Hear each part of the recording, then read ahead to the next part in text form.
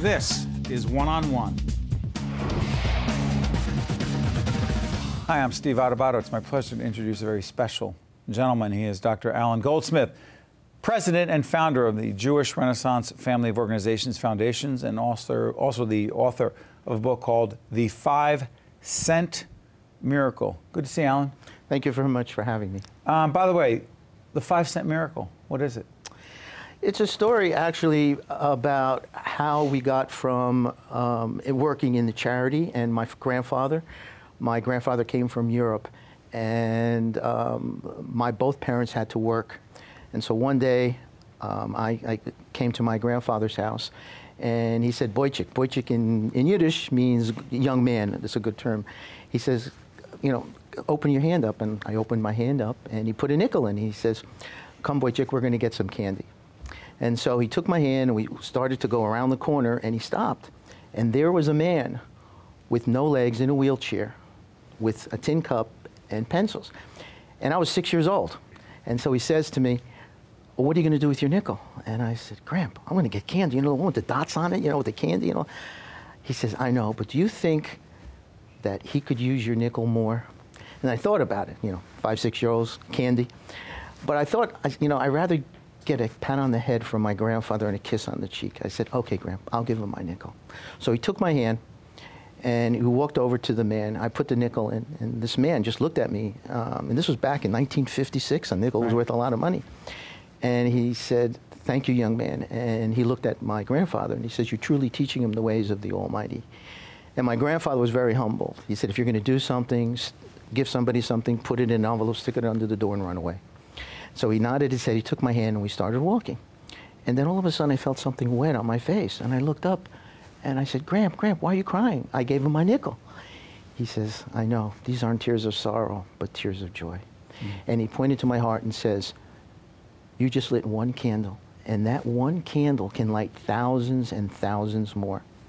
And here we are sitting today, and we developed 4 organizations under the Jewish Renaissance Foundation. The Jewish Renaissance Family Organizations Foundation, and also that's part of the reason why you won the 2014 New Jersey Governor's Jefferson Award for public service with our partners and good friends at PNC, who told us all about you because they're big partners with the Jefferson Awards, and we see you right there, and it's really good stuff. What was it like winning the Jefferson Award?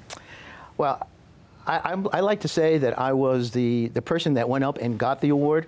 I have over 285 staff members through all our organizations, and they're the ones that truly deserve that award, not me. I mean, I kind of guide and show people, and they take the nuts and bolts and put everything together. So what does your organization do? Our organizations, there are 4 organizations. The Jewish Renaissance Foundation, which was started about 20 years ago, is our social agency. We're a community action agency. We're a family success center. We do international missions all over the world. I was a Goodwill. In Haiti as well? In Haiti, yes. We actually, I was asked by the Consul General. I was a former Goodwill Ambassador at the United Nations Economic and Social Council. And we went right after the earthquake, and we developed a school. Merck gave us a grant. Right now. Yes, that's my little girl. Every time I come, I have to bring her licorice. And we developed a school. We have 100 children there. You developed a school in Haiti? In Haiti, yes. We were there. My director of our international program was Haitian. He was a former commissioner, Yves Theodore. And this school was there. They wanted us to take it over, and we did. We built a school. The school was 100 children in like a garage, no water and no toilet. And so we built this thanks to the Merck's grant, and I just got word the other day that 100% of our children, 100 children, passed the national exam. You also do things not just in Haiti, but you build school-based health clinics as well? Correct. We are the largest school-based health center in the state of New Jersey. What does that mean? That means that we have right now 6 school-based health centers in Newark schools. And what are we looking at right now? We're looking at, this is our grand opening of our school, our community health center in Central High School. And this is our grand opening. It just opened up. We have pediatrics, we do internal medicine, we have dental. This is our bus that goes around. It's a dental and medical bus that goes around thanks to Horizon. Horizon Blue Cross. They definitely one gave of our great underwriters and supporters. And one of our big supporters also. And they help to fund that bus. And we have 2 of those that go around. We do the camps during the underprivileged camps.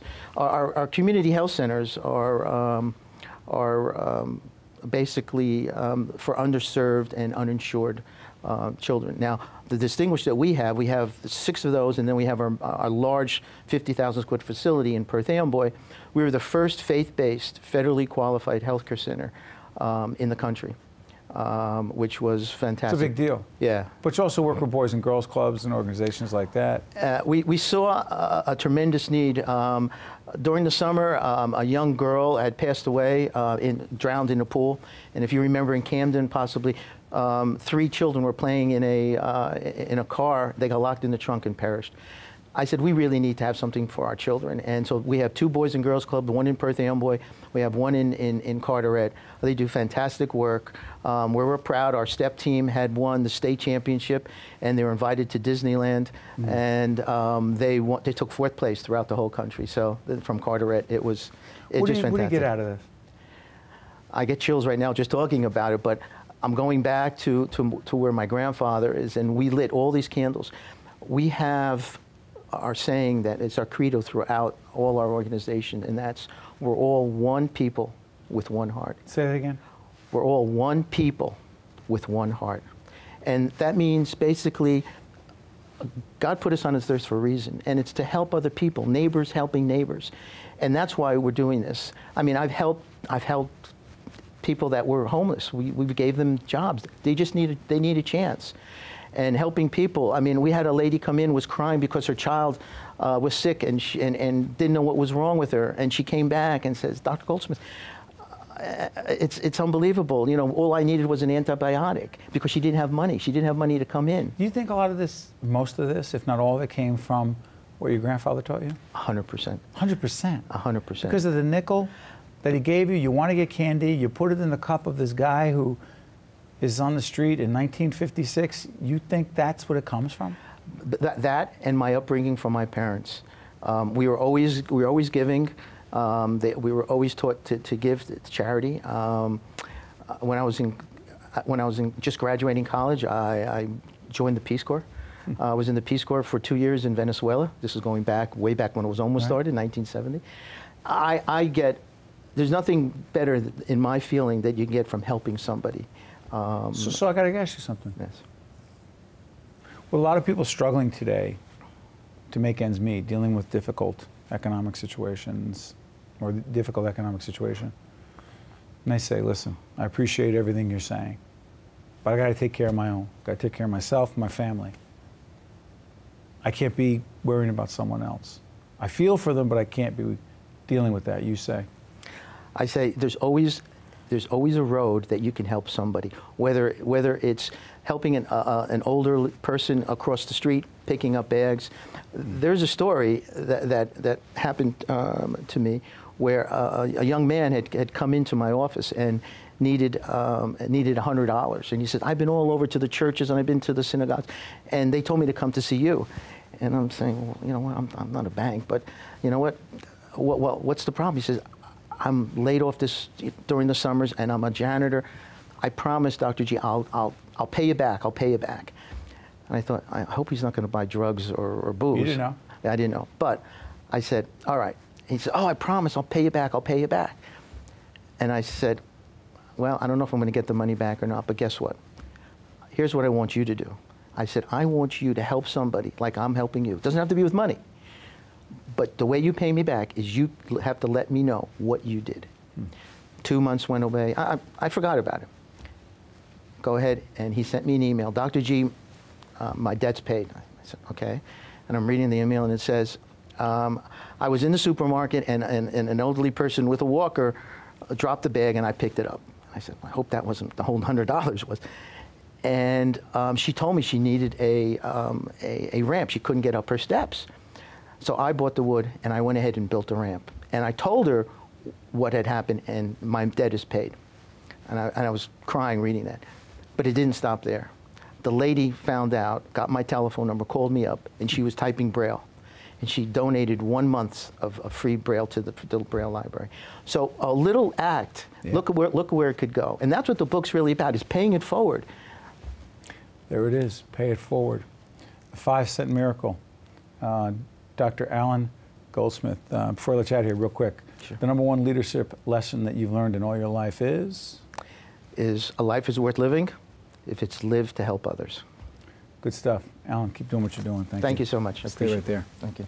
This is One-on-One. We'll be right back right after this.